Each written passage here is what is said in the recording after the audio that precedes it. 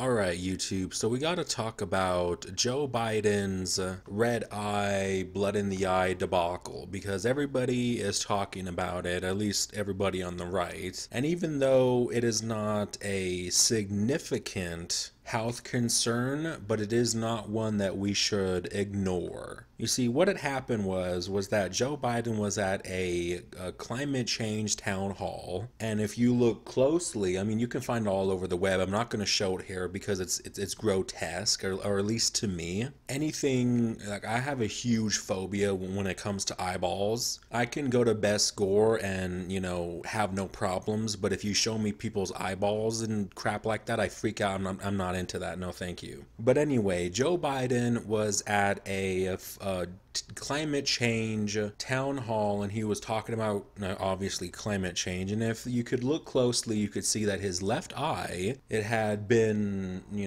bleeding, not crying blood, but you can tell like blood vessels within the eyeball had bursted, and it just looks grotesque to me. Now again, like I said, it's not a significant health problem, but it is one that we should not ignore. And Joe Biden, of course, who's 76 years old, has been already showing symptoms and signs of early on-stage dementia and Alzheimer's. So much so that even the left-leaning Washington Post and HuffPost and all these other ones have actually brought it up in discussion. So Joe Biden's health is a huge red flag coming into 2020, and if he's going to be strong enough to weather the campaign trail, weather Trump's digs at him, and basically go through into the general election, I don't think he can. If it is true that his gaffes and his mishaps on the campaign and him messing up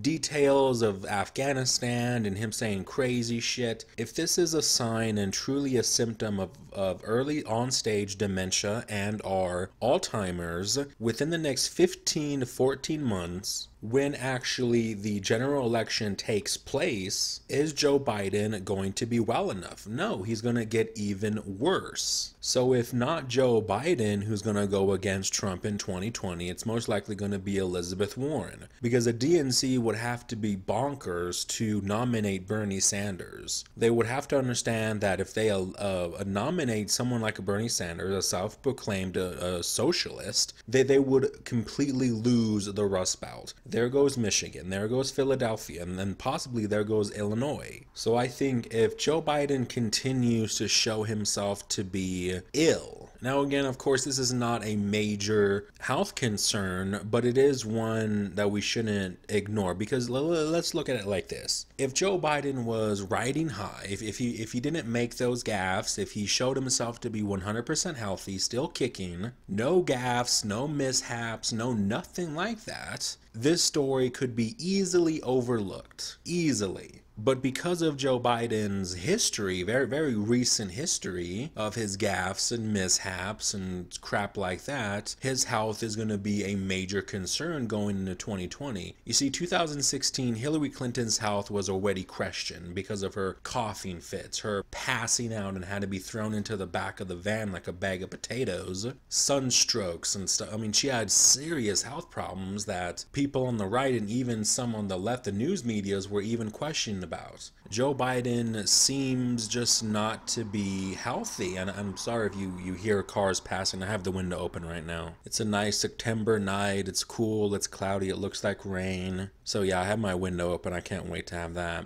It smells like rain too. You know the specific smell of rain. That's what I'm smelling right now. But anyway. Now, I know Joe Biden had or underwent surgery after he suffered 2 cranial aneurysms in 1988. So obviously Joe Biden has had health problems for more than 2 decades now, and now that he's much older, 20 something years older now, all of this might be coming to bite him in the ass essentially, especially Alzheimer's or dementia. Now, I am no way making fun of his situation.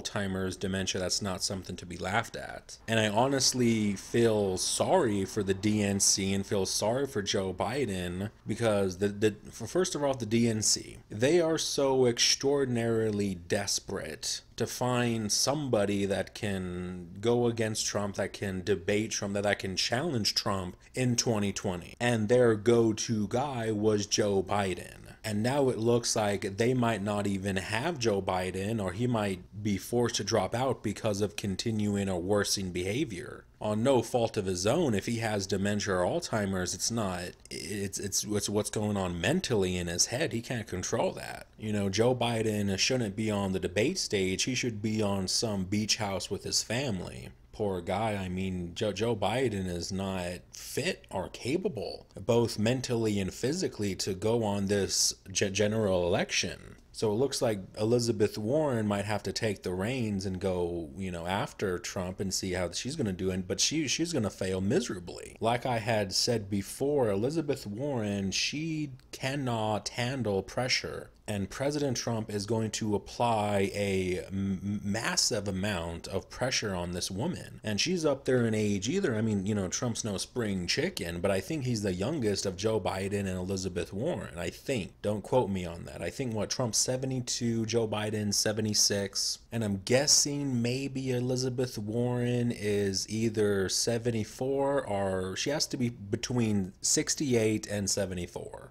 So I'm just going to go out on a limb and say she's about 70 years old.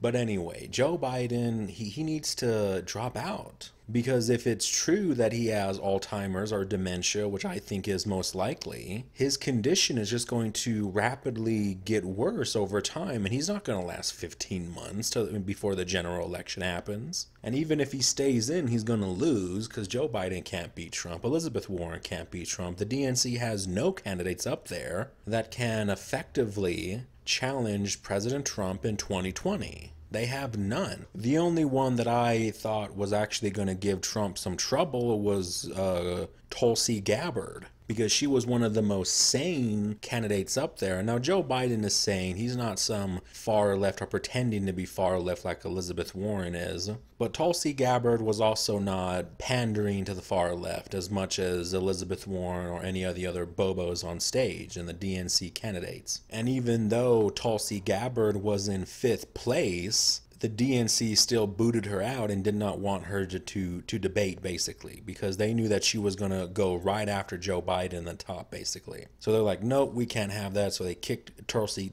Gabbard to the curb. Yeah, sorry, poll. I know you guys had a fixation with her. Yeah, but no, Joe Biden has serious questions, and a lot of people are actually pressing him to answer some of these questions about his health. And see, he's not even the nominee yet, and he's already being bombarded. And these are not right-wing people who are questioning him. These are people on the left, on the so-called Democratic side. These are people on Twitter who would say, you know, orange man bad. Even they are questioning Joe Biden's health at this point. And it's pretty obvious because they don't really want Joe Biden because he's not far left. That they want somebody like an Elizabeth Warren or Bernie Sanders to be the nominee. But Bernie Sanders is not going to be the nominee. If they nominate Elizabeth Warren, she's going to get crushed. And actually, it would be better because both 2016 and 2020, Trump would have faced two female candidates and he would have both won over them. So the feminist crowd on Twitter and stuff like that will go berserk. I think 2020 is going to be even crazier and more chaotic than 2016 was. Definitely, 100%. Especially if the DNC nominates somebody like a Elizabeth Warren to go against Trump in 2020. Because as of recently, and it's going to get worse, like I said, Joe Biden's health problems are going to be a major concern going into 2020, and he cannot avoid these questions,